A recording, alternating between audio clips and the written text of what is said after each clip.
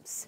Right now, the city of Roswell continues to crack down on massage establishments and spas involved in human trafficking. Council has been working on new amendments to regulate those businesses. This year, the city has shut down 7 establishments who didn't have a valid business license. We can't solve the entire problem of human trafficking, but what we can do, say in the city of Roswell, we're going to eliminate it.